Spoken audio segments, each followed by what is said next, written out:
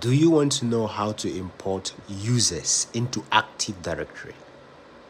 So you see, I have 200 names that I have to import into Active Directory. So first, you have to prepare the sheet. Prepare a CSV sheet with these attributes like this.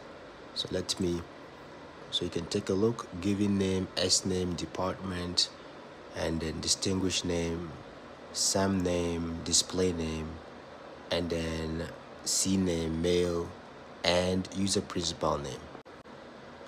Once you prepare the file, open to PowerShell and type in the command csv de-i-k-f and then the path of your CSV file you've prepared. Before you run the command, make sure you disable password policy with this commandlet and press enter.